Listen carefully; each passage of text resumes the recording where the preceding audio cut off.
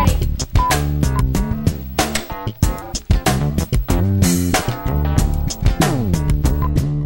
Hey everyone, today we are at Fantasy Studios in Berkeley, California with the multi-talented Dawn Richardson. How are you? Very good, thanks. Thank you so much for having us. Oh, you're so welcome. Thanks for coming up to the Bay Area. This is an honor. I was very excited to meet you. I read over your bio and I was just, are you kidding me? My God. Oh. This woman, you do so much. I mean, drums, percussions, you're a composer, you have books, you're composing for film. I try and keep myself out of trouble by doing a lot of different things. So, yeah, it's fun. It's, you know, and lately we're here recording a new project called Mental 99 with Joe Gore, and our guest today is Ralph, playing some saxophones and things, and, you know, just trying to mix it up and do something creative today. And yesterday I was playing with Tracy Chapman, so that was cool too. Well, that's what I get from your bio. I'm like, well, she definitely likes to keep busy, but also trying new things. And you know, you're not just not that just drumming is that's enough. That's a lot, but really stepping into other areas. Now, you've been playing drums for a very long time. You started as a young girl, correct? Yes, I started in junior high school and took private lessons and played in marching band and orchestra and all of that stuff when I was in school, and I went to college and studied percussion. But at the same time, I was in LA and playing in rock bands at night, so it was a good mixture of music for me. Right, then you got a degree. You went to college. Yes, I have a degree in percussion. Yeah. More classical style stuff for me, not so much jazz. So a little bit. Right out of college, what then happened for you? Right out of college, a few years after that, I was living in LA. I grew up in Southern California, and I was playing in bands and doing anything I could to do drumming stuff and teaching. I teach lessons on and off since I learned how to play, I think. My mom said I used to let the neighbors come practice on my set when I wasn't home. I forgot that part. But a few years after that, I got an audition for Four Non Blondes, and that prompted my move to the Bay Area. And so I moved up here to play with them, and I've been here ever since. With Four Non Blondes, you guys, wow, you really got to play with some amazing people. You guys traveled all over the United States and actually all over the world. Yeah. Tell us a little bit about that experience for you. That was great. I mean, I hadn't really been very far away from California, and so I got to go a lot of exciting places and open for big bands that when I was a kid I loved Aerosmith, and that was one of our tours, was opening for Aerosmith here on the East Coast. It was great. It was, you know, playing big shows, festivals in Europe, and getting to go to the MTV Music Awards. Right. And, you know, who knew what that was like? Hey, paparazzi yelling when you were walking. I had no idea. Right. Yeah, I got to feel what that felt like. So it was exactly. very cool. And so then you went on from Four Non Blondes, and then you live in the Bay Area now. You've made this your home. Yes. And tell us, obviously there's a lot of great music here. There is. And tell us what you've been doing here. I have been doing all sorts of things since that time, I guess, and I have been writing some drum books for Mel Bay. I've had 3 full-length books, drum methods, published, and I have a new little drum chart that just came out. So I do that and teach, and I've written some articles on drum for drum magazines. I was the guest editor one year for a female-centered issue for drum,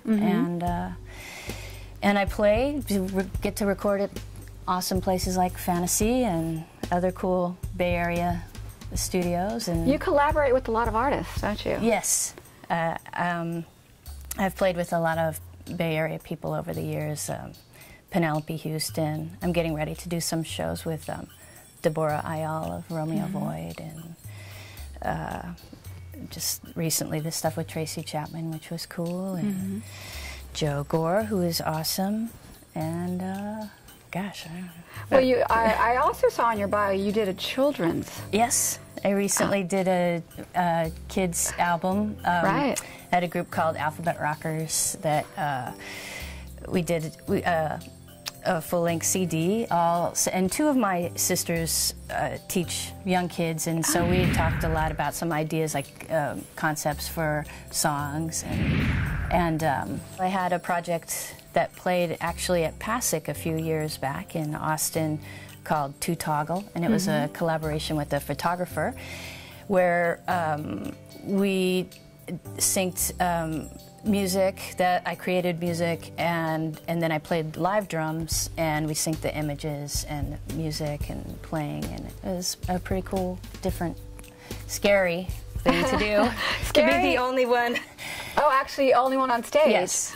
Oh, wow. It was just me. And so I figured, well, at least if they have, like, pictures to look at. It Other won't images, just me. something else to look at. Right. So that helped a little, you know. But it was it was good. It was a good thing. It was, and it's really cool to collaborate with other art type of artists besides musicians, because sometimes the way they talk about music is really helpful to you because you get so used to thinking only in musical terms instead of just artistic terms, you know. With Two Toggle, that project got me using more of like, I call it sort of like a prepared drum set, where I use a lot of muffles and mutes and putting things, mixing percussion in with the drum set and putting rattles on the hi-hat and making it so it's not just, oh, look at that perfect snare drum sound. It's like a weird, messed up snare drum sound, and, you know, or a cool, different sound. And you can do a lot of things